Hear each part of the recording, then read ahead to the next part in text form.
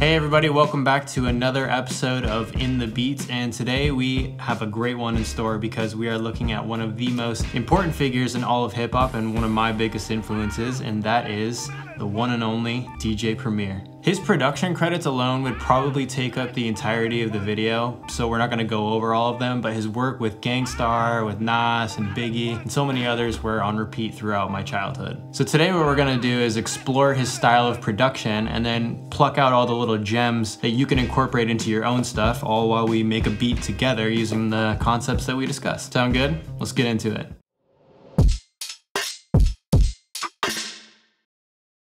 So what makes a beat a DJ Premier beat, and where do we start? I actually came across an interview with DJ Premier where he was talking about his creative process, and he said, usually I do the drums first and make a pattern that's fairly simple with just the 1 and the 2. And I think the idea behind keeping it simple is that he allows room for the samples to influence the bounce. As far as the tempo goes, I actually averaged out a portion of his discography, and in the end it came out to 90.275, so 90 beats per minute would be a good starting point for us. Now, having gone through and traced back some of the samples that he uses in his beats, I know that a lot of his iconic drum sounds come from drum breaks. And if you're looking for a little bit more information about drum breaks, or you're wondering what those are and why they're important for hip hop, we actually did another great video on it called Why Use Drum Breaks. So go ahead and check that out if you're interested. So if DJ Premier uses drum breaks for his sounds, that's what we're gonna use for our drum sounds. I think Fleetwood Mac has a good one in a song called Prove Your Love at the very beginning. So let's record that in, we'll chop it up, and we'll get a little basic groove going. Okay, so we've got that little sample pulled up here. Let's just take a listen to what it sounds like.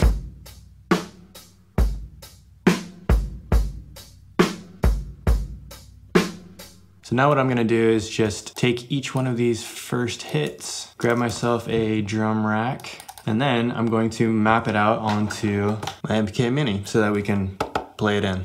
DJ Premier has said in the past that a big part of his sound is the fact that he likes to keep things loose. To be exact, he says, a lot of the time I'll turn off the 16th notes. I'll play the MPC live so it sounds like live drumming. I like it to sound loose, and this is why my drums have a little bit of bounce to them. So for all the drum programming, we are gonna play them in by hand and find a groove that we like so that we can achieve a similar style. And now for the basic groove.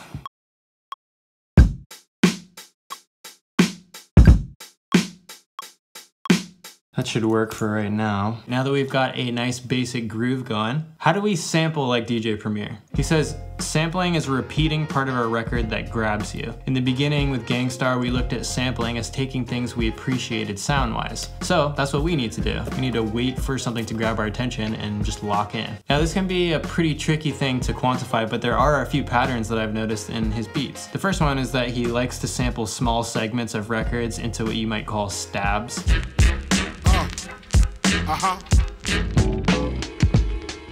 And we can do this by finding a point where the kick, bass, and harmonic elements sort of play simultaneously and then make a short burst out of it. Okay, so we are looking for a little stab here. I came across this sample from the Intruders called Turn Back the Hands of Time.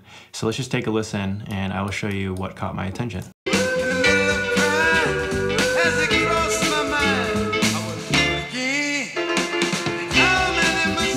Just that chord right there.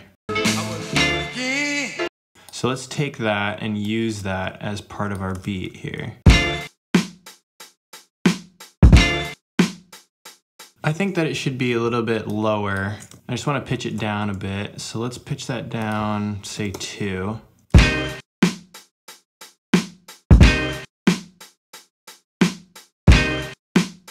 And actually what I'm hearing is the stab to go like this.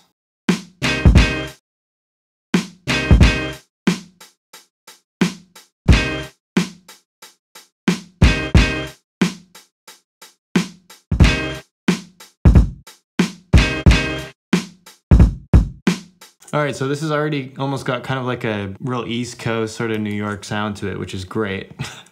Another interesting aspect of his beats is that they usually contain elements from several different songs rather than just one. Like, for example, he'll have a drum break from one song, a piano from another, vocal samples from another, and so on and so forth. So we're also going to do that by making a little medley of samples that we're going to join together in an interesting way like he does. So I pulled in another little thing that we could sample here, which is Joe Chambers' early minor. And I heard this little section here that I feel like we could use for the bass.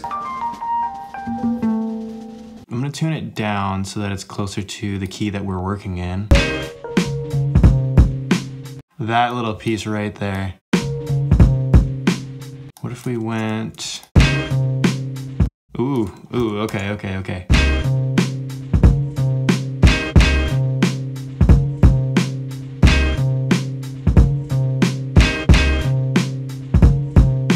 It also has that cool piano little note in the background that kind of hangs there, which I really like. Sort of adds to the vibe.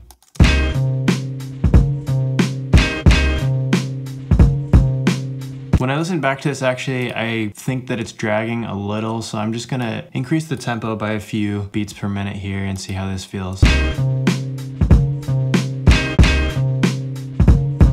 Oh yeah, that's feeling good, okay. It's got a vibe to it, it's got a vibe. He also tends to leave space in the beat where he cuts out the sample for a small drum break, which leaves room for the lyrics and keeps the beat fresh. So we're also gonna include an element of that too. Let's just get rid of the very last repeat of that bass line that we made out of the sample so that we can let the drums breathe a little bit and we can make room for the lyrics like DJ Premier usually does. So let's see how this feels.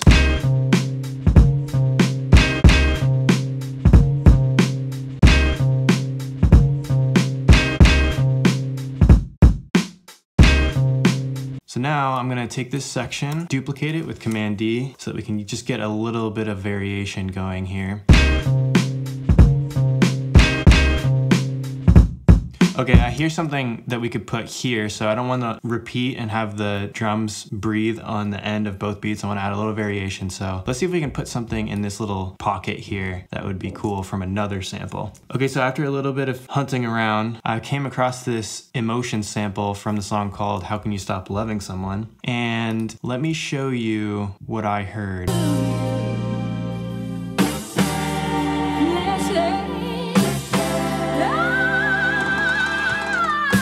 I'm thinking we can stick this part, or maybe that part in that little pocket I was talking about. So let's give that a shot here.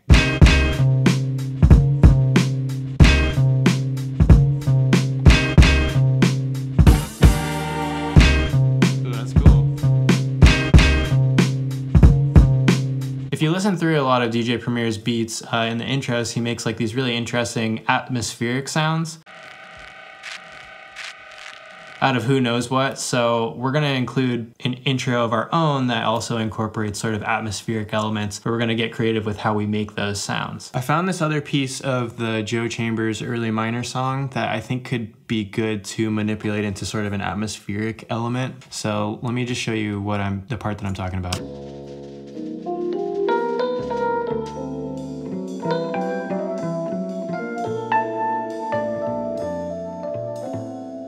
We know that from the bass, we had to lower the pitch by 9 semitones. So what we're gonna do with this other piece of that song is we're gonna go up by 3, which is the same key, but an octave up, and see if anything sort of catches our ear.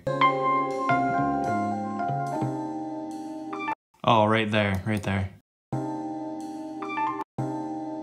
This sounds like something that he would probably loop. I just think it sounds cool, but it sounds like something that he might do. So let's see if we can move it around and. Okay, so after just editing and moving stuff around and just having fun with it, I came up with this little sort of atmospheric, strange, little spooky loop thing that we're gonna include just as the intro.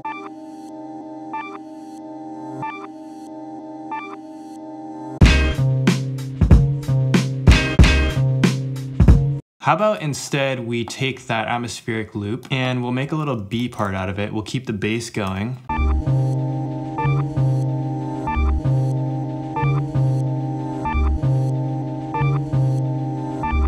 And then we'll bring the beat back in. So we'll move that whole section back to where it was. Now, just to go full DJ Premier mode, I actually want to try to add one more sample in there somewhere. He does a lot of vocal samples. Let's see if we can find some vocals to sort of throw in there in that little B section before the beat gets reintroduced. I think I found something that will work. I was listening to Screamin' Jay Hawkins for some little vocal things that we could take out of there, and I heard this.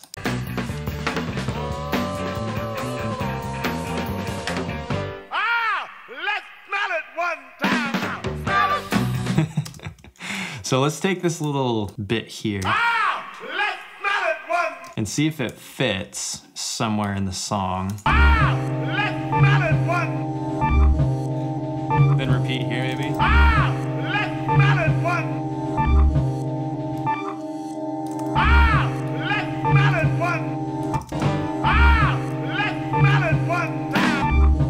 Ooh, that little snare thing is cool there. So maybe we'll just...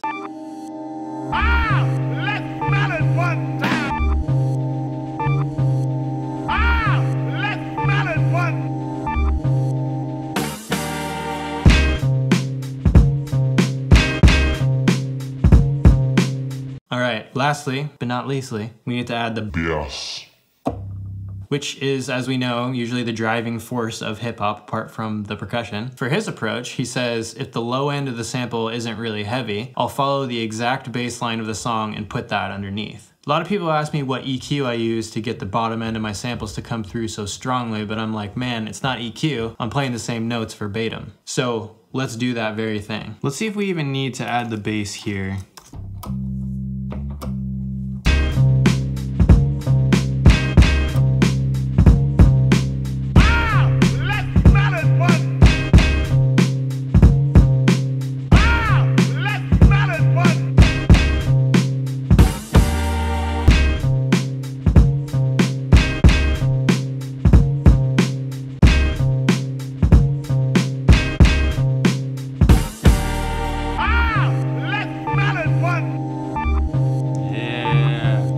Once we put it all together, this is what we've got.